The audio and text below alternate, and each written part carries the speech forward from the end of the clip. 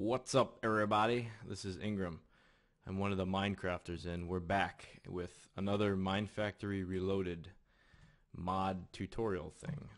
So today what we're going to go over are a few of the machines that have been giving people some trouble. We're going to go over the mob grinder, and we're going to go over a combination of our animal farm tutorial and also our wheat farm or automated automated plant farm tutorial. And we're going to tie those in. We're going to finally make use of mob essence and sewage and industrial fertilizer, and I'll show you how to use a safari net really quick. We're not going to use these syringes, but you can use them, and we're definitely going to need the precision sledgehammer. So what we're going to do is we're going to set up, and I've got one set up over here in Slaughterhouse 5. It is a fully automated mob slaughterhouse that harvests the this green stuff here. Ooh, that's dangerous. Harvests the green stuff called mob essence, which is, you know, those little things that fall out of a mob that give you experience points. That's basically what this is, except we're going to harvest it on a massive scale. And if you're wondering why we're going to do this is our Auto-enchanter rig. CaptainJack goes over that in his enchanting tutorial. You're definitely going to want to take a look at that. He explains what all these enchants are going to do, where you can use them, why they're good, and why you should really be interested in that machine. So what we have here is a modified version of our animal farm. You recognize this half from your previous tutorial, and we've actually doubled it, and there's going to be two halves to this whole farm. We're going to basically, the principle is we're going to raise adults on this, or we're going to have adults on this side, and we're going to breed them. The babies are going to get pulled over onto this side and raised, and then once they become adults, they're going to get basically chewed up by the mob grinder. So it's kind of horrible, but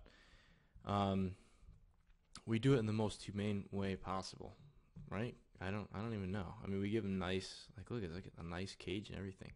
We even collect all their poop for them. So basically what we're looking at here is these are sewage collectors, and anything that runs on top of these, like me, apparently when I run around that fast, I poop a lot. So these things are going to collect all the poop, and any animal you put on top of this, the baby cows, pigs, large pigs, cows, sheep, everything, basically everybody in the game, according to the Minecraft modders, they just poop constantly. So these things are going to actually grab all that, and we're going to compost it and turn it into sewage. And we can see right down there the composter. So all this sewage is going to come into the composter. The composter is going to take it and turn it into fertilizer, which is going to go into our automatic wheat farm. Okay, and then I'm going to zip over that really quick. I'm going to cover everything so people know what we're talking about. We went over this automatic wheat farm in a previous tutorial. And basically what this thing does is it plants all these wheat seeds, then it uses the fertilizer to instantly grow them, and there's a little bit of a graphics issue going on here. Oh, actually, I haven't get any fertilizer. That's probably why. If we just throw in a little bit of fertilizer in here, and we have a slightly different setup now. I'm using a ender chest. The composters in there are going to pump fertilizer into an ender chest, which is linked right here. And this ender chest is going to be hooked up to this advanced wooden transport pipe, which is powered by a redstone energy cell from the thermal expansion mod. All these pipes are linked to our power core over there. There are separate tutorials on every single one of these things. And then the advanced transport pipe is just going to have in it one piece of fertilizer. That's our filter. If we put any fertilizer in here at all, you can see it's immediately getting sucked out. And if we wait for the graphics delay, it's actually coming up, there we go, through that tube and into our fertilizer. Now this fertilizer is going to instantly grow. We can see that doing that there. It's going to instantly grow all the wheat. This thing's going to harvest the wheat. It's full now, so it's spitting all over the place, but it will then pump any wheat into this chest. And that chest is back in our farm here. We're back in our mob factory, our Slaughterhouse 5. We're using that ender chest. You can see it right here. And it's hooked up to a very similar system. Again, we have advanced wood transport pipe. This time we're pulling out wheat. And that wheat, you can see it all coming right through there. Boom, boom, boom. That's actually going into our breeder. So what we're going to do is the farms are going to keep this whole thing sustained. It's going to keep all these animals bred. What we're going to do is we're going to put live adults in here. They're going to get bred. And then we're going to use this thing called the chronotyper, which is going to be set to move babies. And you want to go, if you look at the graphic here, there's like a little dot in the center. The two sides are identical except for the dot. You can see there's no dot here. This is the output, and the other side was the input. So it's going to suck all the babies out of that side and stick them into this side. Now this side is identical, except for the fact we're not going to actually breed them. We're going to grind them. And the mob grinder on our server, we have Tekkit 057, Tekkit Lite.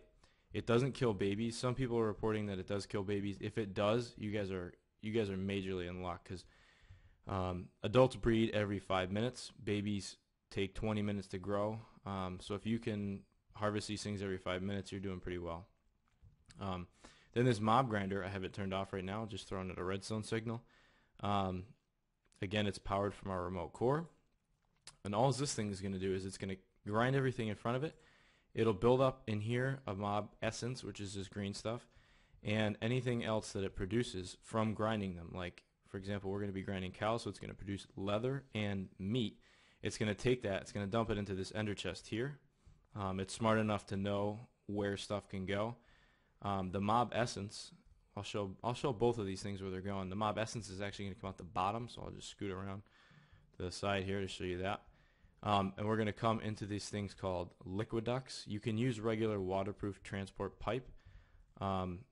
It's the same thing, except liquid ducts are high speed and they don't require redstone engines. So over here we have underneath our tanks, we have just a redstone torch to power them. And if we connect, I'm going to use a crescent hammer, it's called.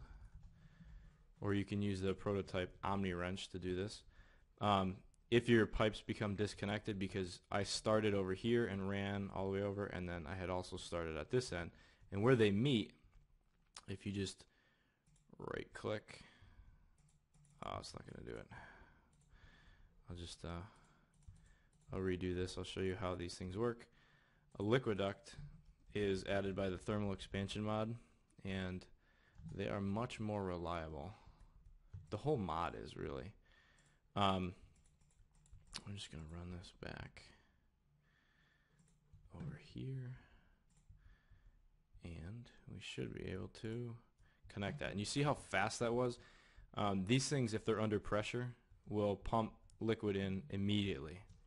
Okay, so that's how we're getting the mob essence out of the machine. It's coming into the back. You can see it kind of going right there. It's into the back of all these BuildCraft tanks. And then out of the bottom of the BuildCraft tanks, we're going to suck it all and pump it right into our enchanter. Now you can see that the enchanter's full, and we'll go over that in just a split second. So remember all the, well, I better turn that farm off. This thing is really backing up all over the place because we don't have any animals in it yet. The grinder will put anything like meat and all that stuff into this ender chest. Now the ender chest is actually, it's the same one that's linked over here, just tagged, what did I do, blue, blue, white. This is a sorting machine. We're going to go over these in a different tutorial. These things are great, but for all you need to know for now is if you set it up exactly like what you see here, except for we're going to turn it to this rotating redstone mode, and make sure that it's in any item all stack mode. I believe that's what that's called. But what it'll do is if it sees one or more of book or beef or leather, it will give itself a redstone pulse and pump those into a pneumatic tube. And all we're doing at the top is the pneumatic tube is, if we just break this here, it's just splitting on either side and coming down into barrels for easy storage. These barrels can be upgraded with storage upgrades. They can hold like some obscene amount of like 2,000 or 40,000, 4,096 stacks, I think, if you do that upgrade. We just have a battery box. I put a battery in it before, keeping this thing powered so that we have enough to do what we're going to do. So Let's cut out here. I'm actually, let me show you first a few different ways to get mobs. I'm going to cut over to that. Okay, so really quick, we're at the side of the slaughterhouse here. There's two things that you should know. One is that animals, specifically cows, can be led around by wheat. Pigs need to use carrots, and I believe sheep are also wheat, but you can see I can drag these things around. Now, if you right click with a piece of wheat on each one, they'll actually breed, and in a minute we'll see another little baby pop out. Boom. That's the principle that we're going to operate under. But nobody likes to lead sheep, or lead these guys like sheep, I guess, into the slaughterhouse. It's a pain in the butt. So what we're going to do is we're going to use this thing called the safari net, and we're going to use two of them. Let me get out of creative mode because it breaks in creative mode. And all you do is you take this safari net, which is kind of a pain in the butt to make because you need a gassed tier, but you just take the safari net. These are reusable now, and if you just right click, you can't really see my hand moving, but if you just right click, it actually sucks the cow into the safari net and changes the item ID. And then if we just go back into our slaughterhouse and into the adult side, we can just drop this guy right back down, and that's a fast way. Now this breeder is should try and breed them. I don't know if they technically have bred in a while. Nope, there they go. I don't know why it's not showing the little lovemaking symbols, but there you go.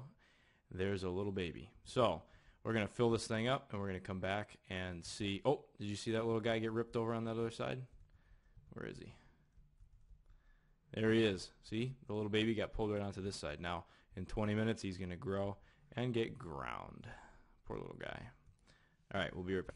Okay, so there's lots of little guys in our mob farm now, and what we're gonna do, I'm gonna show you how to use the syringe really quick. You can set up an automatic syringe applicator with the veterinary station. You can actually heal damaged creatures and inject them with this stuff called growth hormone. And these things are very expensive to make, but what they do is they instantly grow. I'm actually just right clicking on the little babies here, and they instantly grow adults out of any creature. Well, any animal, I should say. Alright, so now we have these little babies, and let's say a few of them have grown up. If we turn on our mob grinder, we're going to wait here for a minute, and the cooldown is going to go.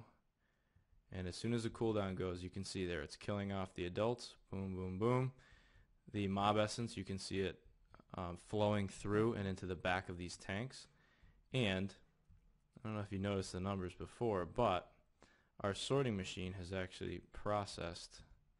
See if I can get in there. Our sorting machine has actually pulled the items immediately out. So the leather went up by a little bit and the meat went up by a little bit. So there you go. Now, what do we do with all that mob essence? This thing is great for farming leather and farming meat, which you can put back into your sorting machine. The big sorting machine rig, if you've seen that tutorial, you can have it automatically go into a furnace and get converted into edible food. But how does this thing actually operate? So in order to get that, to get this machine set up, what we're going to do, make sure you're piping in your mob essence and make sure it's connected to power. That's really all you have to do. This again is tied back to our remote power core, and as soon as those two things are in there, then all that remains to be done is to actually use the machine. Now, I'm not going to go too much into detail on this.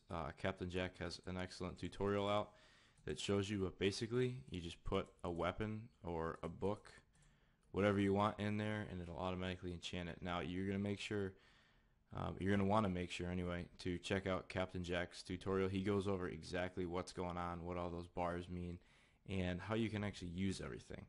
I'm just going to show you one last thing before we go, and that is how to make sure that this thing stays loaded. Now, this will really depend on what your server allows. If you're that OP or an admin, you're fine. Sometimes they have restrictions on what you can use. This is basically a chunk loader, and it's the dimensional anchor, which is added by Amimbus mods. And what we're going to do is, if you actually go ahead and the default key is F9, And what that's going to do once you place it down is it'll show what chunks are being loaded. Now, if you notice, the chunk where the red square is the one that's being loaded, and that doesn't actually cover our whole factory. So in order to make sure this thing runs all the time, we're actually going to just bump it out.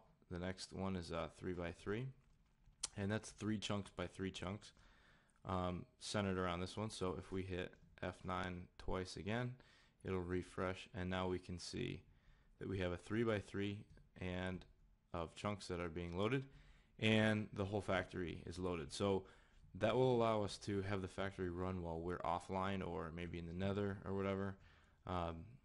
It depends entirely on what you want to do. On that note, don't forget too that this setup can kill any type of mob or animal that's in front of it. So if you build one surrounding a mob, what are those things called? The mob spawners. Sometimes you'll find spider mob spawners or skeleton mob spawners. If you build one of these things around it, and it's close enough to where you are constantly, like if it's under your base or in your base or something, then this thing will constantly run, and it doesn't require as much setup as this. The only thing is you need to be within 10 blocks, so it's a lot less reliable. And chunk loaders do not keep them loaded. You need to be, they're proximity based, so make sure to account for that. Really quick before we go here, I want to cover this too, which is the these are the composters, and you can see that the sewage lines are feeding into these composters. And a couple of people were wondering if there's a way to do this stuff with red power instead of BuildCraft. Definitely is. You can see this one working. I much prefer red power. Minefactory Reloaded mods are smart enough, the machines rather, are smart enough to know where valid targets are. So if you put a relay, this is just a red power relay, if you put that directly underneath the composter, then anytime that it actually makes a piece of fertilizer, it'll inject it into the relay, and relays basically just take what's in them and immediately eject it out. And we can see that one working automatically. And that will actually replace an entire BuildCraft setup. You don't need to use pipes because red power won't back up, and the relay has an internal storage of 9 stacks. So if this chest fills up, which would be awesome, you're not going to waste anything. Okay, so that's it. That's our automatic slaughterhouse that doubles as an auto-enchanting supply station. What you're going to want to do, make sure you check out the animal farm tutorial and the automatic food farm tutorial, and also make sure you check out CaptainJack's Enchanting Guides Part 1 and Part 2. Guys, thanks for watching, and as always, stay poised.